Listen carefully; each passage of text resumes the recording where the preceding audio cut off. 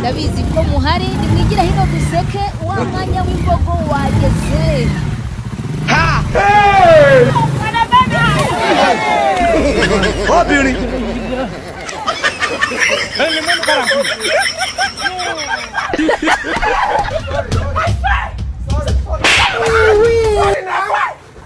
Because I'm not a bad road.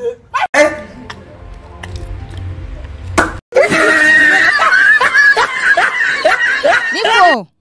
I don't want peace. I want problems always.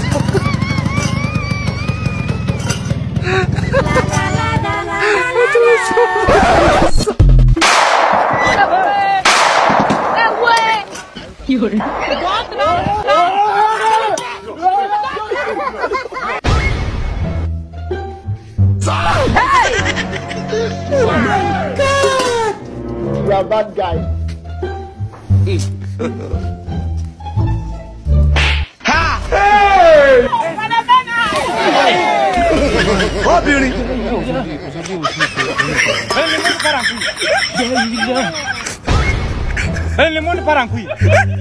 Hey!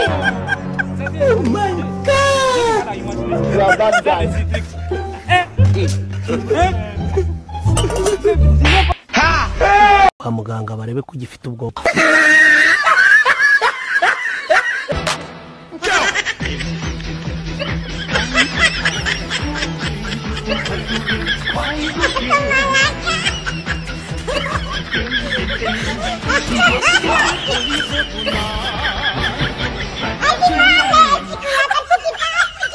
Ayodima. Uguseka niyo gahunda. Alaisa no. Nana kafra. Don't run. Put it back. Put it back. Run.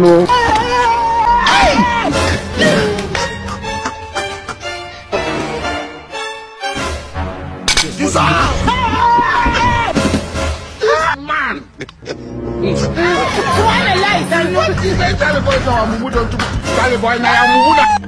Hey!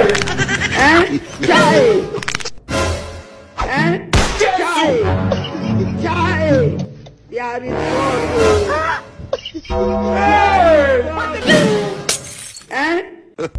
I've made money. Okay.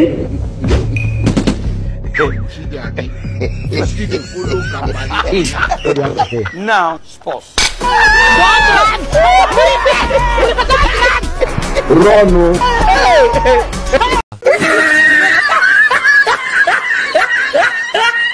Ababaha ababaha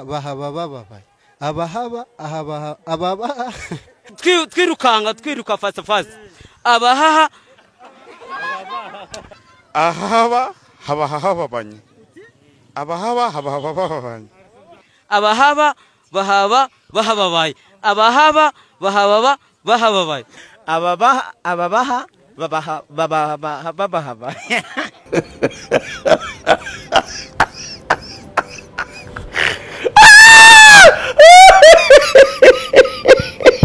Ibiri kuzenguruka ku mbuga nkoranyambaga ni byinshi, ariko reka mbihere kuri telefone ya Deben. Burya ngo telefone ya Deben ngo yaje kuboneka, ariko se ngo yaribwe nandera? Yari yaribwe n'uwamuherekeje. Aha nabonye banditse ko ngo yibwe n'uwitwa Eric Ndagijimana uzwi nka ex-dira, ngo ubu yatawe muri yombi. I told you to slap him. Inarava kuri Deben, ariko ibye na Bruce, ndavuga Bruce Melody, ngo birakomeje. Ngo Bruce Melody se ngo araza gukubitira iki Deben? Reka ndebe. Aba bagiye brandika bati Bruce Melody yasabye abakomeza kumuhanganisha na Deben ko bamuhuza nawe muri bato agakubita Deben inkoni kunda. Jesus is Lord. None se koko Melody wabivuze? Nawe nagabanye ibintu by'ubwoba. Gute se? None ifoto yakica igitaramo ngubu fata ifoto ya Deben ijyane mafano rebe ko ntabazitura ndabazitura urumva. Numvisha bavuga ibya bato bazamuzane mu bakubitiraga ko nikunda.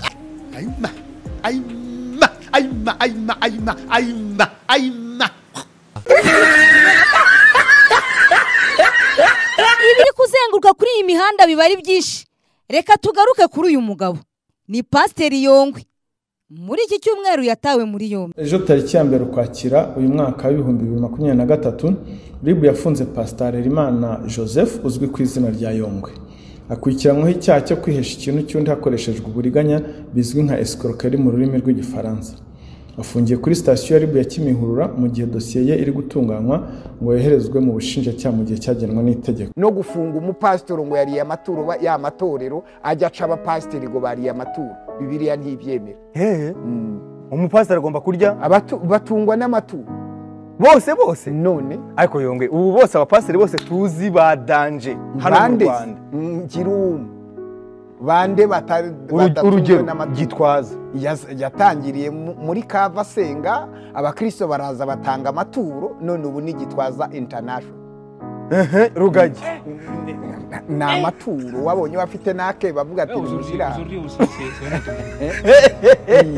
uza kumbwira wose ahubwo uzumva bago ntagira amaturo aposo minyoni amaturo none se atari amaturo ari bwabona iduka afite nta duka afite nta shop afite nyine akora uwo murimo abantu bagatanga amaturo naye akayakoresha kandi amaturo buyo wayanyuza kuri kode wayanyuza kuri mobile money wayanyuza kuri Western kuri Manigara aho wayanyuza hose agera kwa Potere no kwa Bishop no kwa tubwire nimero ni 0788 54 11 ayidigiri mini dig nirukana inyatsi nakarande nirukana muza icyamukabona ko nahindutse ndeba ukuntu mbivuga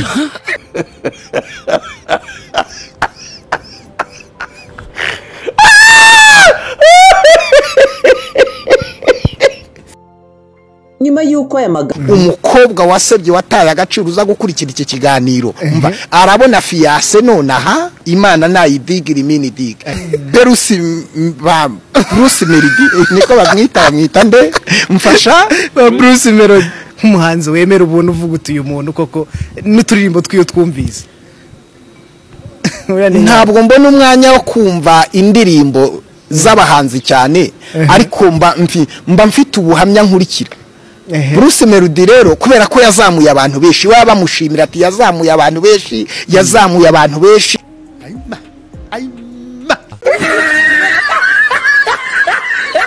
Umugabo wagiye avuga amagambo menshi asetsa ndetse ameze nk'ahanura abasore n'abagabo, yakunze kwibanda cyane ariko ku basore kuruta abakobwa. Umbise ni ibisore by'ibigoryi by'ibinebwe. Umusore ufite amafaranga ufite imodoka yuzi business uzi gukora yajya kwishora ku mukecuru wakutsa amenyo ngo sheri shushu akareba feri umusaka ajya ngo sheri umukecuru ngo feri ayita feri kubera ko ayimenye nyuma yakutse naye ngo mfite fiance ngo warongo barindire wa mukobwa ubakarisa gutya ubakarisa bagapira muri cya kintu bakaremba bagati bitabapfu bakikinisha kati kacina so mwabigabo mwe by'ibirayi ndagashwingi tumiwe musore witekeye inyama muri keto akagura ikiro cy'inyama akamenya uburyo ebyiri uburyo ashyushye isose akarya umushyushyo w'umuceri mu gitondo uwo wamujyana mu rugo ukazamushobora uri umukobwa ni yindi si abafite abadayimoni barindwi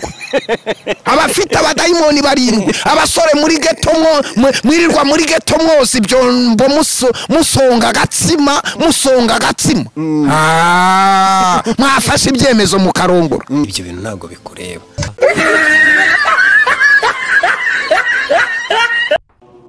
Paulo yaravuze ngo iyo turi iwacu mu mwuka ibya Paulo byihoreye ntabyo nakubajije.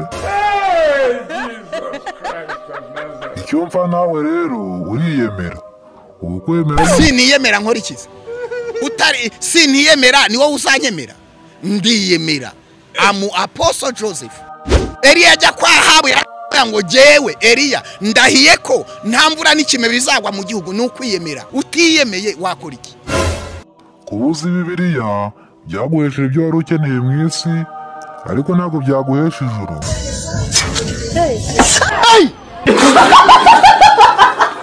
narakaye amere fuck bro. Uyu munsi ndi butinde mbere yuko nkubwira abana Shimbogo nagiye kubona mbona ngira Rubavu ku mukino wa Rayon Sport. Uyu munsi ivuze ngo byamugendekeye bite do yatashye mu maboko ataraye si nguyu. Ese koko kuri iyi match ya Rayon Sport byagenze bite kumbona koko polisi yabijemo ikajya hagati mu kibuga? Bari bahari ubwo muzi uko byagenze gusa ni ibyazengurutse ku mbuga nkoranyambaga. Byari byo byose ariko ikipe ya Rayon Sport banza koko ngo bari bayirenganyije. Nagiye mbona comment nyinshi nk'ubu umunyamakuru Titika Ishema yagiye ashyira iyi foto kuri Twitter maze abaza abantu ati ese byagenze gute? Mu bamusubije nta gisubizo kizima kirimo gusa abenshi bagiye bavuga ko ngo ari ubudasa bwa football nyarwanda. Yego ko muri no minsi ibintu bimeze nabi. Uyu munyamakuru kazi w'umuripota uri kuripotinga ku ntambara ya Israel na Palestine uko byamugendekeye. Iyi video ikomeje kuzenguruka ku mbuga nkoranyambaga. Nawe byakubaho kwikanga. Aka kazi nago kaba koroshye. Back into Gaza. Do you know anything about that? What can you report at this stage?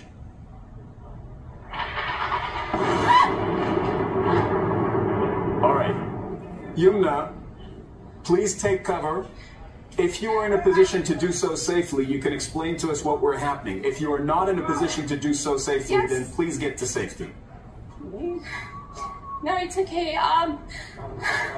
This is a missile attack on Palestine Tower, right in the middle of Gaza City. Ego komana yanje singe gupfa. Muri no minsi hari ibibazo byinshi ariko Bishop Mugafaranga ibibazo ngo bikomeje kuba byinshi. Uziko muri akanya kubaka wiyubakira ni ikibazo. Yego gushinga iduka muri iki gihugu mu banyarwanda ni ikibazo. Kubagura imodoka ni ikibazo. Kutayigira ni ikibazo. Kurongora ni ikibazo. Kutarongora ni ikibazo. Kubyara ni ikibazo. Gusohora indirimbo ni ikibazo. Kutayisohora ni ikibazo. Kutabyara nabyo ni ikibazo. Gafaranga kuba yaza akavuga ni ikibazo. Kumara iminsi atavuze ni ikibazo. Bano bantu mbabaze ngo nkora iki?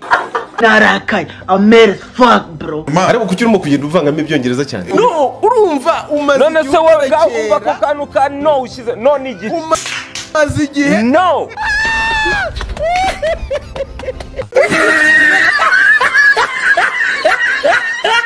Reka mbitangira no kubara Shimbogo mu buryo bw'imyandikire. Izi mbogo ngiye kuzihera herero. Izi mbogo ngiye kuzihera ku mbogo w'ikinyamakuru Nyarwanda. Niki Nyarwanda ngo bimeze bite? Inyarwanda yarajirandika iti imikino y'igikombe cy'isi cy'ibihumbi 20 na 230. Yewe Nyarwanda. Ninde uzabukiriho muri no mwaka urimo kumva zino mbogo cyangwa uri kuzireba? Yewe yaraje yandikira iti imikino y'igikombe cy'isi cyo mu mwaka w'ibihumbi 20 na 230 ngo kizabera mu bihugu bitandukanye. Inyarwanda iyi mbogo mwarashe noneho ni imyaka yose. Umunyamakuru kazi witwa Anne niwe mwiza nawe ni inshuti yacu cyane hano mu mbogo. Yongeye adukorera umunsi arayirasa. Anne we wanditse uti harya ngo murashaka za bato gagati ya Ben na Bruce. Uretse akagaragaza ubudahangarwa bwe. Hanyuma hasaraza aravuga ati komeruka ibikorwa bivuga kuruta amagambo byaba byaraje guhinduka. Nakoreka mbanzenwe agakahu ubanza ntarakanguka. None se Anne ubu wanditse ngo iki? Hejuru wayasha uravuga ngo harya ngo murashaka kugaragaza bato gagati. Yewe Anne wanditse uti gagati. Iyo si ya mbere. Hasi Anne iyi ngiyi narwene nayibonye waje wandika uti nakoreka mbanzenywe agakahu. Nagakahu se? Cyangwa nagakahu washatse kwandika Anne? Ariko Anne niwe mwiza. Arayirashe.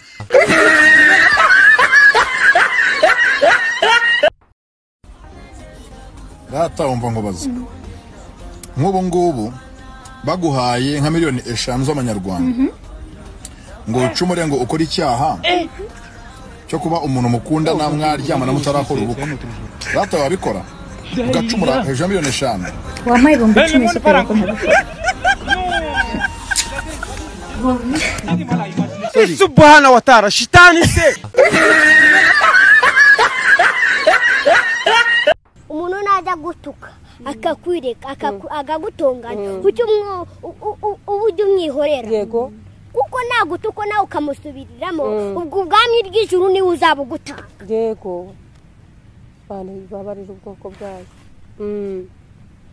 yego ni Imana ishimwe kwadukuye mu buretwa bwa Farawo amina haleluya higakoresha Mose avuga didima natwe muri aka kanya kanone yagira iwukoresha akaza imbere yacu akadukura mu buretwa bwa Farawo kuko ari Imana yamugize iki yamukoreyemo haleluya helestobe fondestaya aniko nirurangiza rwa burundu gite cy'inganza marumba ukinga ntihagire ukingura ukingwa ntihagire ukinga nukuri ni ukingura Mana ishimwe ujyaho ndabyumva naho wacha mu bigera yego haleluya ihanganira ibibagerageza bibiliya avuga ati hahirwa wihanganira ibimugerageza bibiliya irongera iravuga ati hahirwa ababariwe icubinyaje ibyaha bye bigatwikirwa amen ariko Mana